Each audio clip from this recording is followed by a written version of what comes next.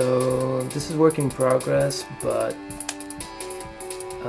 there's enough here to sort of understand the concept of the game. Currently I'm working on the balance of it, and the balance of the game, and the way it looks. Okay, let's start it. So you're this little comet, and time is running out. And the way you win time back is by building constellations. And I got this little white arrow there that is pointing me to the closest cluster, and clusters are where you draw constellations.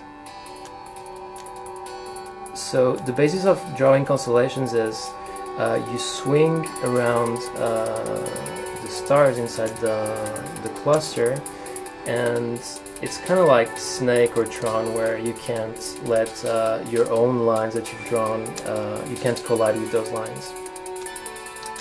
Okay, so let's give it another try here. I'm actually going to try and make a loop. And it's all controlled just with one button press. Yeah, it's all one button. So you got a nice constellation here. So you press, the mechanism of it is simply you press the button to gravitate around the closest star. See how the stars go red? Mm-hmm. So when it goes red, it means you can gravitate around it. And so it's only like by the press of a button, you actually have a lot of control over traveling in space. It's a lot of fun. Obviously, every level is generated randomly every time you play, so the space is always different every time you start the game, and it's virtually infinite. I mean, as long as you can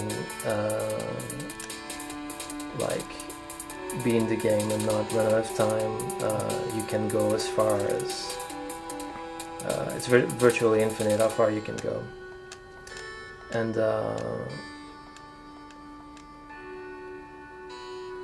so I'm doing pretty well here, but so I got 25 seconds left. So yeah, so once, if I run out of time, which I will do right now. Oh, let's try the speed up power up. Alright, so now this one boosted the speed and it kind of gets out of control.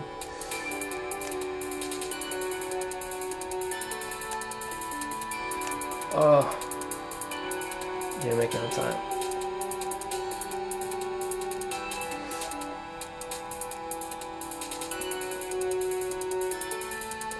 So now it just goes back to, this is the first constellation that I made, I guess. I think it was my second constellation that was a little bit better. So when you get good at this game and you start going far in space, it's this part, this game over screen, is pretty impressive because it goes over the whole extent of where you've been traveling, and you can see like how big that can be.